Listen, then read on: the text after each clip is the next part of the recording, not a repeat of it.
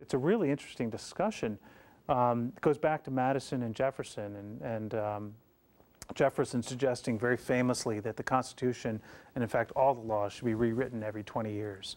It's kind of a radical notion, and he said it when he was in France, and he was just sort of walking down in the country somewhere, I think in Fontainebleau, and he came across some woman who was in his mind wretchedly poor, and she was right up against this very large manor home, and he thought, oh, how terrible, you know, sort of all sort of ancestral rights and noble titles and laws should just be ripped up and rewritten every 20 years. And he wrote that suggestion to Madison right after Madison had helped write the U.S. Constitution. Of course, Madison didn't like the idea, but there's some virtues, I think, in what Jefferson was saying. I mean, his famous quote is that the dead should not rule the living. And there's a basic issue of representation that, you know, generations from now shouldn't be affected from what generations prior to them had set forth. And so that makes sense, but it also makes sense that, you know, you have, in a Jeffersonian view, you have this revision every 20 or 30 years of going back to basics and rethinking in a very comprehensive way all these things. I think that reinvigorates people. I think one of the lessons of 2000, the election of 2000 and the constitutional crisis that evolved from that is that people started thinking about the Electoral College and other aspects of the U.S. Constitution the way they hadn't.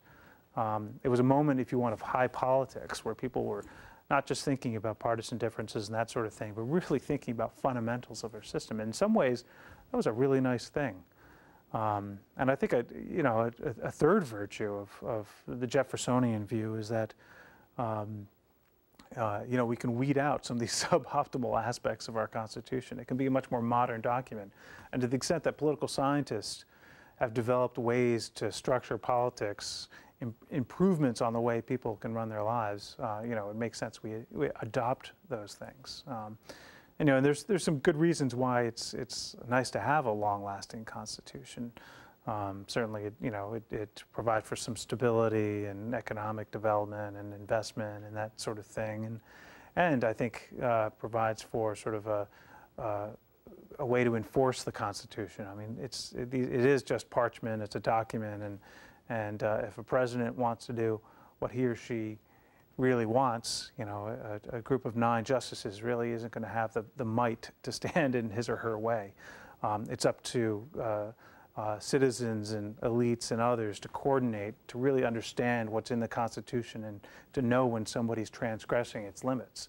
And you can only have that sort of thing when a Constitution's been around long enough that people know what's in the document and respect what's in the document, and you get that sort of that self-enforcing aspect. And so that's one of the nice things, I think, of our long tradition.